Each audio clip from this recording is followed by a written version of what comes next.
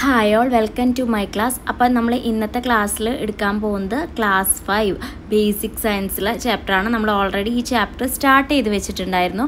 അപ്പോൾ നമ്മൾ ഇന്ന് അതിൻ്റെ പാർട്ട് 2 വീഡിയോ ആണ് കേട്ടോ ഇടുന്നത്. വീഡിയോയിലേക്ക് കടക്കുന്നതിന് മുന്നേ നമ്മുടെ ചാനൽ ആരെങ്കിലും ആദ്യമായിട്ട് കാണുന്നുണ്ടെങ്കിൽ ഒന്ന് സബ്സ്ക്രൈബ് ചെയ്ത് സപ്പോർട്ട് ചെയ്യണം കേട്ടോ. പിന്നെ ഞാനിടുന്ന വീഡിയോസൊക്കെ നിങ്ങളുടെ കൂട്ടുകാർക്ക് കൂടി ഒന്ന് ഷെയർ ചെയ്ത് കൊടുക്കുക. ഞാൻ എപ്പോഴും പറയുന്ന പോലെ നമ്മുടെ ചാനലിൽ പാർട്ട് 1 പാർട്ട് 2 ഒക്കെ ആയിട്ടായിരിക്കും മിക്ക ചാപ്റ്റേഴ്സും അപ്ലോഡ് ചെയ്തിട്ടുണ്ടാവുക. സോ പാർട്ട് 1 കണ്ടിട്ട് നിങ്ങൾ ഈ വീഡിയോ കാണാം കേട്ടോ. നമ്മുടെ ചാനലിൽ കയറിയിട്ട് basic science class 5 basic science എന്ന് ചെക്ക് ചെയ്ത് പ്ലേലിസ്റ്റ് ചെക്ക് ചെയ്ത് കഴിഞ്ഞാൽ ആ പ്ലേലിസ്റ്റിൽ ഞാൻ അതിനെ ബേസ് ചെയ്തിട്ടുള്ള എല്ലാ വീഡിയോസും നിങ്ങൾക്ക് അവിടെ കാണാൻ പറ്റും. ഓക്കെ, അപ്പോൾ ഇന്ന് സ്റ്റാർട്ട് ചെയ്യാൻ പോകുന്നത് എനർജി ഫ്രം ദ സൺലൈറ്റ് എന്ന പോർഷൻ തൊട്ടാണ്. Keep A steel vessel in A place were sunlight is available. നല്ല സൂര്യപ്രകാശം കിട്ടുന്ന സ്ഥലത്ത് ഒരു സ്റ്റീൽ വെസൽ വെക്കാനാണ് പറഞ്ഞിട്ടുള്ളത്. Touch the vessel after some time. കുറച്ച് കഴിയുമ്പോൾ ആ പാത്രം തൊട്ട് നോക്കാനാണ് പറയുന്നത്. അപ്പോൾ നല്ല ചൂട് അനുഭവപ്പെടും അല്ലേ. വാട്ട് ഡിഡ് യു എക്സ്പീരിയൻസ് എന്ന് ചോദിച്ചാൽ ഹീറ്റാണ് നമുക്ക് അവിടെ അനുഭവപ്പെടുന്നത്. What is the reason? എന്തുകൊണ്ടാണ്? സൺലൈറ്റിൽ നിന്ന് എന്ത് കിട്ടുന്നുണ്ട്? ഹീറ്റ് കിട്ടുന്നുണ്ട് അല്ലേ.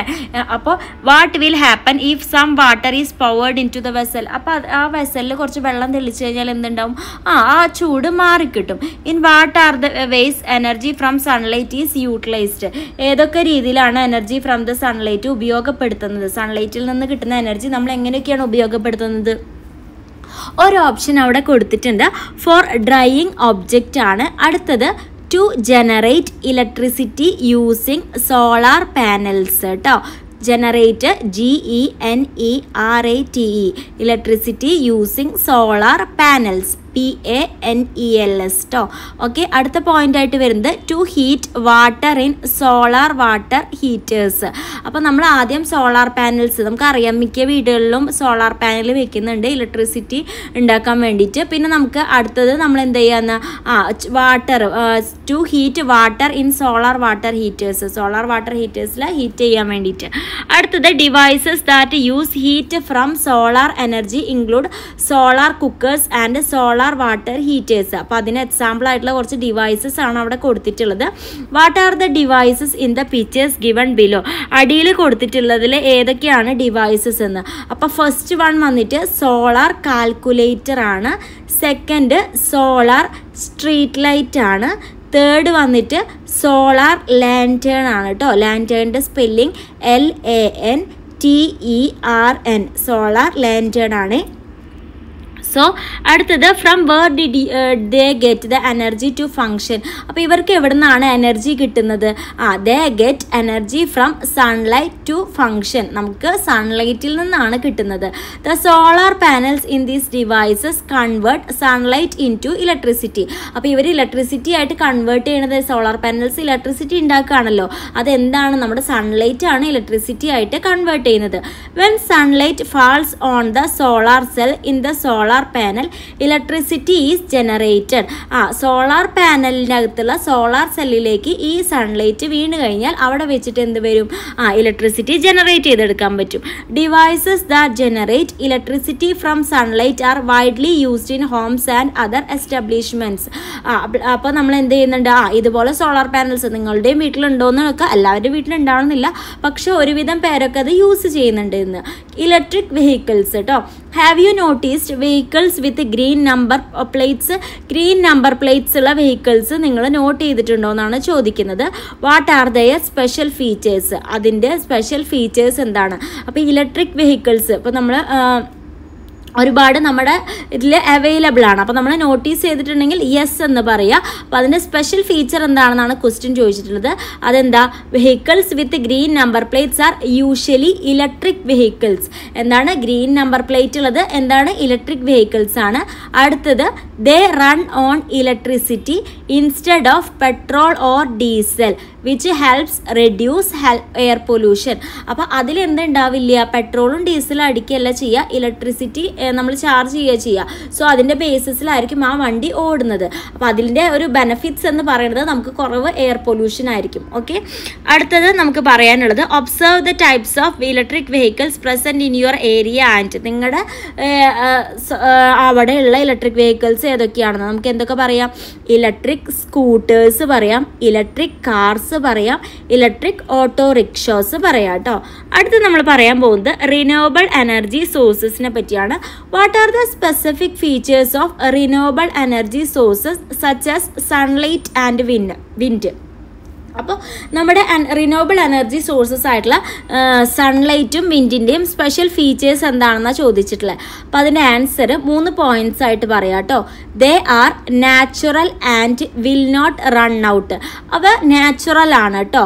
അടുത്തത് they do not cos pollution. അവ പൊല്യൂഷൻ ഉണ്ടാക്കുന്നില്ല. അടുത്തത് they are available for free and can be used again and again. Free ആയിട്ടാണ് അത് അവൈലബിൾ ആയിട്ടുള്ളത്, നമുക്ക് അഗെയിൻ വീണ്ടും യൂസ് ചെയ്യാൻ പറ്റും. അടുത്തത് energy sources like sunlight and wind do not exhaust due to consumption. അത് ഒരിക്കലും ഉണ്ടാവാതിരിക്കില്ല, അത് ഉണ്ടായിക്കൊണ്ടിരിക്കും. നമുക്ക് എന്നും sunlight കിട്ടുന്നുണ്ടല്ലോ. They are known as renewable energy source. അങ്ങനെയുള്ളത് നമുക്ക് എന്നും അവൈലബിൾ ആവുന്നതിനെയാണ് നമ്മൾ റിന്യൂവബിൾ എനർജി സോഴ്സസ് എന്ന് പറയുന്നത്. These energy sources do not cos air pollution. അപ്പം നേരത്തെ ഞാൻ പറഞ്ഞ പോയിന്റ്സിന് ആൻസർ കൂടിയാണ് കേട്ടോ അത്. അപ്പോൾ അതെന്തിനാണ് എയർ പൊല്യൂഷന് കാരണമാവില്ല. അടുത്തത് കൊച്ചിൻ എയർപോർട്ടിനെ പറ്റിയിട്ടാണ് പറയുന്നത്. Cochin airport is the world's first fully solar powered airport.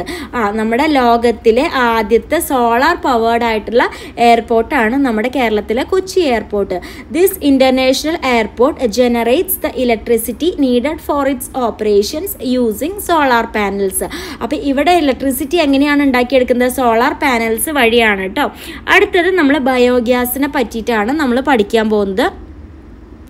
So we can generate fuel from bio waste which causes environmental problems.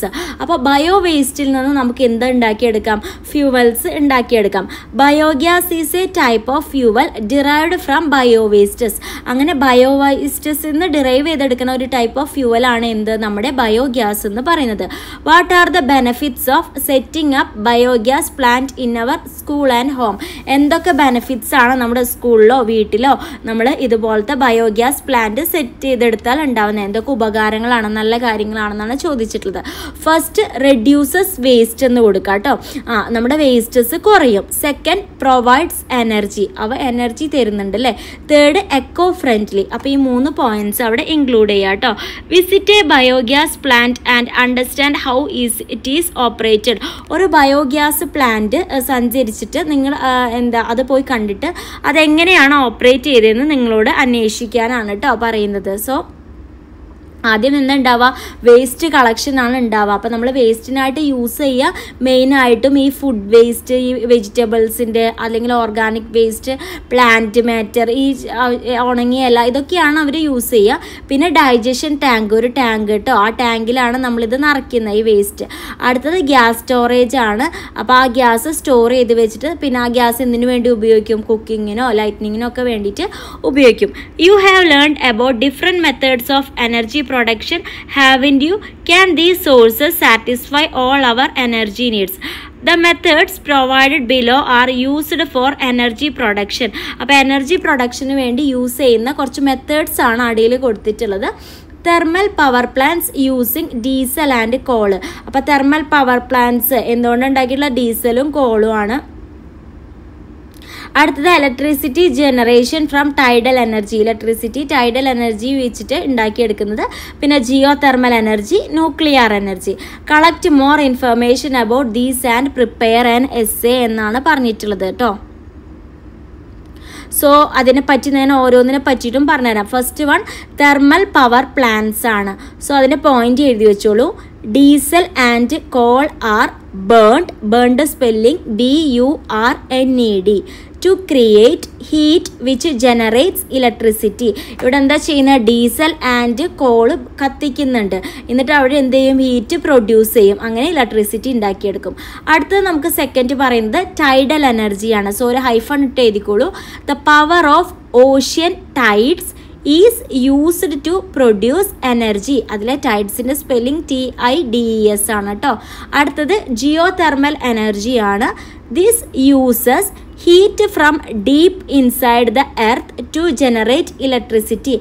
എർത്തിൻ്റെ ഉള്ളിൽ നിന്നുള്ള ഒരു ഹീറ്റ് ഇതാക്കിയിട്ടാണ് യൂസ് ചെയ്തിട്ടാണ് ഇവിടെ ഇലക്ട്രിസിറ്റി ക്രിയേറ്റ് ചെയ്യുന്നത്. അടുത്തത് ന്യൂക്ലിയർ എനർജിയാണ്. ഹൈഫൺ ഇട്ടിട്ട് എഴുതുക. Energy is created from reactions in the atomic nuclei. Nuclei spelling NUCLEI, making large amount of power. ഇവിടെ എനർജി എങ്ങനെയാണ് ആറ്റോമിക് ന്യൂക്ലിയയുടെ റിയാക്ഷൻസ് വഴിയാണ് ക്രിയേറ്റ് ചെയ്തെടുക്കുന്നത്. ഓക്കെ, സോ അടുത്തത് ഹോട്ട് ബോക്സ് ആണ്. We can reduce the consumption of fuels by minimising energy loss. നമ്മുടെ ഫ്യൂവൽസിൻ്റെ ഉപയോഗം നമുക്ക് കുറയ്ക്കാൻ പറ്റും. Hot box is A very simple devices to keep the food from losing it's heat. നമ്മൾ ഇപ്പോൾ എന്താ പറയുക, ഫുഡ് ചൂടാറാണ്ടിരിക്കാൻ വേണ്ടി നമുക്ക് ഒരുപാട് ഡിവൈസസ് അവൈലബിൾ ആണ് അല്ലേ. If we keep the half cooked food item in this box they get cooked. നമ്മൾ ഈ റൈസ് കുക്കർ പോലെ നമ്മൾ പകുതി കുക്ക് ചെയ്ത് ഇതിൻ്റെ അകത്ത് അടച്ചു വെച്ച് കഴിഞ്ഞാൽ കുറച്ച് കഴിയുമ്പോൾ നമ്മൾ എന്ത് ചെയ്യും, ഫുള്ളായിട്ട് കുക്ക് ചെയ്ത് കിട്ടും. അപ്പോൾ നമ്മൾ ഗ്യാസിൻ്റെ ആവശ്യമൊന്നും ഇല്ല. It saves energy by preserving heat inside it. What other devices are used in houses to prevent energy losses. അപ്പോൾ നമ്മുടെ വീട്ടിൽ എന്തൊക്കെയാണ് നമ്മൾ യൂസ് ചെയ്യുന്നത് എന്നാണ് ചോദിച്ചിട്ടുള്ളത് അല്ലേ. അപ്പോൾ അത് ഏതൊക്കെയാണ് നമുക്ക് പറയാം. പ്രഷർ കുക്കർ, പിന്നെ thermos flask. Thermos ഫ്ലാസ്കിൻ്റെ spelling THERMOS, flask FLASK കേട്ടോ. അടുത്തത് സോളാർ വാട്ടർ ഹീറ്റർ, പിന്നെ LED ബൾബ്സ്. അപ്പോൾ ഇതൊക്കെയാണ് നമ്മൾ വീട്ടിൽ യൂസ് ചെയ്യുന്നത് കേട്ടോ. അടുത്തത് ഫ്യൂവൽസ് ഓഫ് ദി ഫ്യൂച്ചർ എന്ന ഭാഗമാണ്. You have understood that the various uses of fossil fuels have in you what are there limitation. ഇപ്പം നിങ്ങൾക്ക് ഒരുപാട് ഫോസിൽ ഫ്യൂവൽസിനെ പറ്റി പഠിച്ചില്ലേ. അപ്പോൾ അതിൻ്റെയൊക്കെ ലിമിറ്റേഷൻസ് എന്തൊക്കെയാണ് ഒരു പോയിന്റ് അവിടെ കൊടുത്തിട്ടുണ്ട്. ഗെറ്റ് എക്സോസ്റ്റഡ് വിത്ത് യൂസ്, ഉപയോഗിക്കും തോറും തീരുന്നു. അടുത്തത് causes pollution. Third leads to climate change. അങ്ങനെ 3 പോയിന്റ് ആഡ് ചെയ്ത് കൊടുക്കുക കേട്ടോ.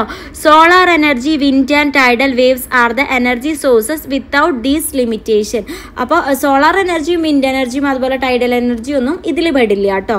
അതിന് വലിയ ലിമിറ്റേഷൻസ് ഇല്ല, വീണ്ടും വീണ്ടും ഉപയോഗിക്കാം. If sunlight available everywhere at all times, എല്ലാ സ്ഥലത്തും എല്ലാ സമയത്തും സൺലൈറ്റ് അവൈലബിൾ ആണോ? അല്ല. Is the speed of wind uniform, വിൻഡിൻ്റെ uniform എപ്പോഴും സ്പീഡ് കറക്റ്റ് ആണോ? അല്ല. What about the tidal waves എന്നാണ് ചോദിച്ചിട്ടുള്ളത്. നോ എന്ന് നമുക്ക് പറയാം. അടുത്തത്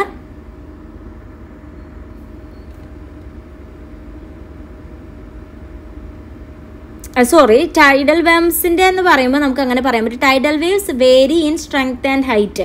അപ്പോൾ അതിൻ്റെ ഹൈറ്റും സ്ട്രെങ്ത്തും മാറിക്കൊണ്ടിരിക്കും. പിന്നെ V can't generate electricity always at the same rate from the sources.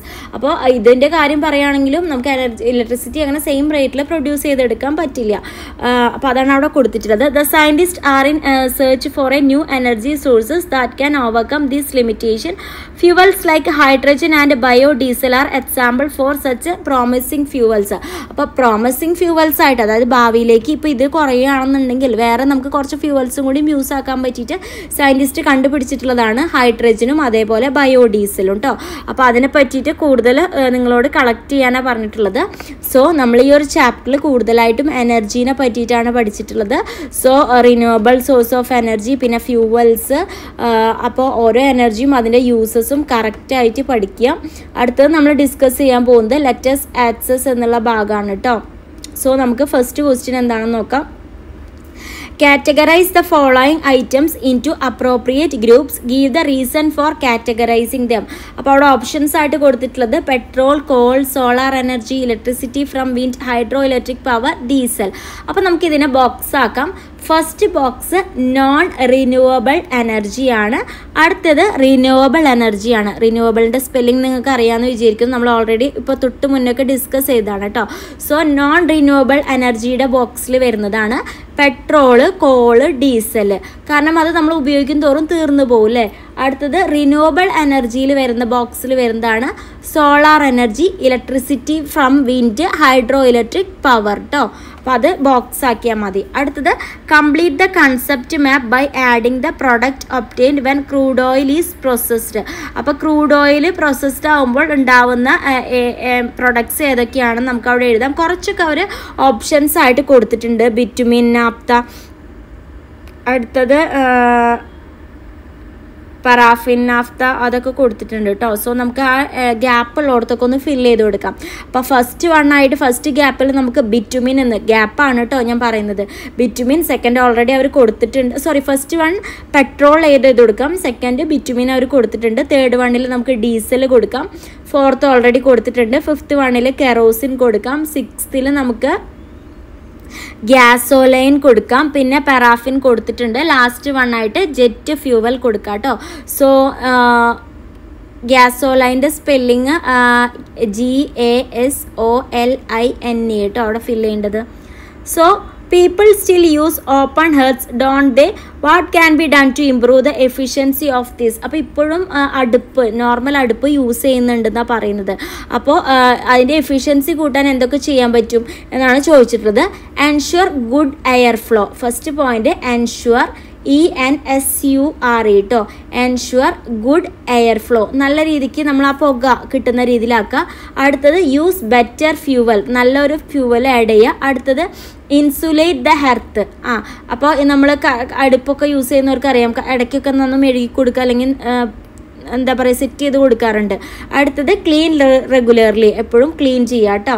അപ്പോൾ അവിടെ എന്തെങ്കിലും വെണ്ണൂറോ അങ്ങനെ എന്തെങ്കിലുമൊക്കെ ഉണ്ടെങ്കിൽ അതൊക്കെ മാറ്റി ക്ലീൻ ചെയ്യുക അടുത്ത കുക്കിങ്ങിൻ്റെ ടൈം ആകുമ്പോൾ. ഓക്കെ, സോ നമ്മൾ ഈ ഒരു ചാപ്റ്റർ ഇത്രയൊക്കെയാണ് ഡിസ്കസ് ചെയ്യുന്നത്. സോ എല്ലാവരും നന്നായിട്ട് പഠിക്കുക. പാർട്ട് 1 വീഡിയോ അതിലുണ്ട്. സോ പാർട്ട് 1 വീഡിയോ കാണാത്തവർ അത് പോയിട്ട് കണ്ടതിന് ശേഷം പാർട്ട് 2 കാണാം കേട്ടോ. Thank you.